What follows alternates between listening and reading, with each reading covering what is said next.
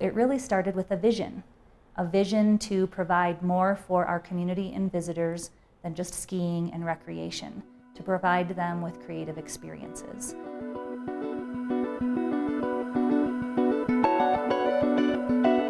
The thing that's really beautiful about Breckenridge, it's a really deep creative community, and certainly we have a lot of artists, musicians, actors who make this their home, but all kinds of creatives. And you can feel it all throughout the downtown area.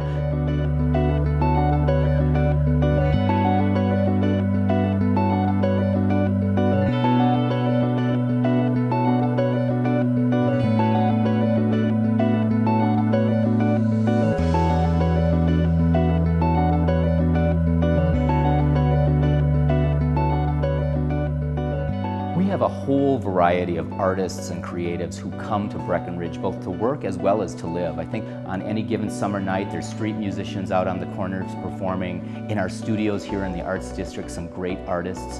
And the beautiful thing about our Arts District campus as well, it's both for professionals as well as amateurs, for folks who just want to try their hand at something. And to me that's the beauty of what we offer, a chance for professionals and novices to work together and create something. The mission of Breckenridge Creative Arts is really to promote Breckenridge as a year-round creative destination. And we do that by offering these hands-on, inspiring, collaborative opportunities for visitors as well as local residents. It's a chance for people to come down, roll up their sleeves, try something they've never tried before. And we like to say BreckCreate because so many people come to this community to recreate. It gives them another experience here in beautiful Breckenridge. And when you have a backdrop of mountains such as this and just the natural beauty, it's very inspiring for everyone. Well, the Breckenridge Arts District is a new endeavor here in Breckenridge, Colorado, that was developed by the town of Breckenridge, started about 13 years ago, and it was really envisioned to bring people into downtown Breckenridge and really create a cultural corridor that was made up of studios and galleries and restaurants and cafes, and just to really animate downtown Breckenridge. And after 13 years of planning, we've been very happy to launch this endeavor this past September and now have this beautiful Arts District campus right in the middle of downtown Breckenridge. We really want art to be accessible to everyone. And so I think that because we have created this campus with really unique historic structures, people are curious about them, they feel unintimidated, they're able to wander in and discover artists working. And then we also offer a wide variety of workshops where there are traditional mediums like painting and drawing and beading, but also a few wacky things like encaustic painting. So it challenges you to step outside of your comfort zone and try something new. I am the Director of Public Programs and Engagement, and so I have the honor of programming all of these wonderful facilities with art workshops and creative experiences. Well, I really love talking about the history of this arts campus, and it began in 2001 with the Backstage Theater Company approaching the town council on a place to continue performing here in town. And we really did not want to lose them.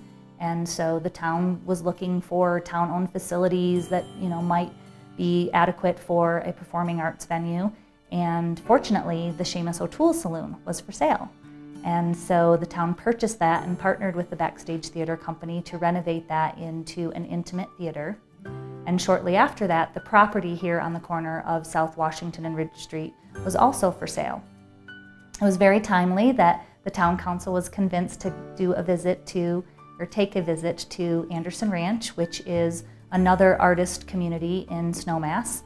And the town council was able to see how these old sheds and barns could be adaptively reused for artist studios.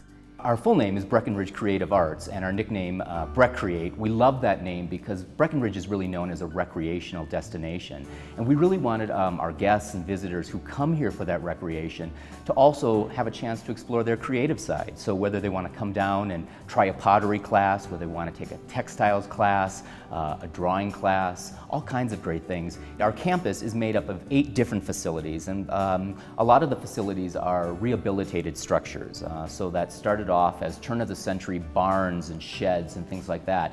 And we've repurposed them to be these creative spaces, to be studios for people to really practice their art or learn something new. So as an example, right now we're currently in the ceramic studio, but we have a textile studio, we have a glassworking studio, we also have 2 resident artists homes here on our campus where guests from across the nation and internationally spend 2 weeks, 3 weeks, maybe a month with us, and it gives them a chance in this beautiful, beautiful environment of Breckenridge to practice their art.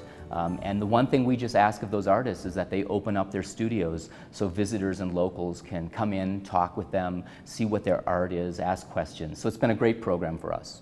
I came to Breckenridge in early January 2014 and have been thrilled to have been given the opportunity to lead this new venture, Breckenridge Creative Arts. So we've been slowly working this past year, building our team, staffing it, really looking at how we're going to develop our programs and just really animate and program the various venues here. Certainly we talked a little bit about the Arts District campus, but we also manage a number of other facilities, cultural facilities. The Riverwalk Performing Arts Center, we're just opened the new Speakeasy Movie Theater. The Breckenridge Theater was going to be getting a renovation, as well as Old Masonic Hall, which opens next summer. So it's a very rich community with lots of cultural facilities and, again, lots of opportunities for people to participate in the arts.